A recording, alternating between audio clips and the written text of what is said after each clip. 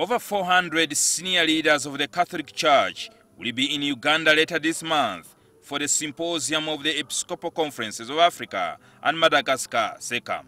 According to the chairman of the Uganda Episcopal Conference and Bishop of Kiyinda Mityana diocese, Joseph Anthony Zziwa, says President Yoweri Museveni and a special representative of the Pope from the Vatican will grace the meetings set to run from 19th to 29th of July this month in Munyonyo.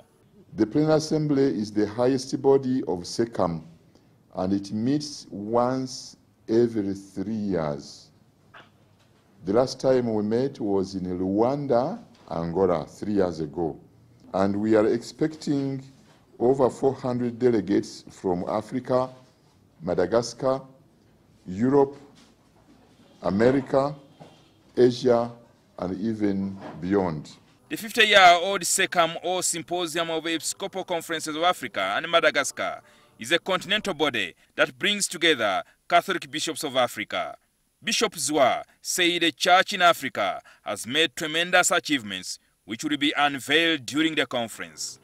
One of the achievements is the increasing number of the clergy in Africa as compared to the rest of the world. There were less than 10 dioceses in Uganda. Today we are 19 dioceses. At that time, the number of bishops were less than 15. Today in Uganda we are about 30 bishops. At that time there were less than, I think, 400 priests.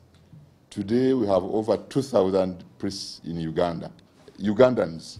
So there is a lot to celebrate. Of course, the work of the church is visible in many ways. As Bishop has explained, visible in our care for the poor, visible in our hospitals where we take care of the sick, visible in many, many ways. The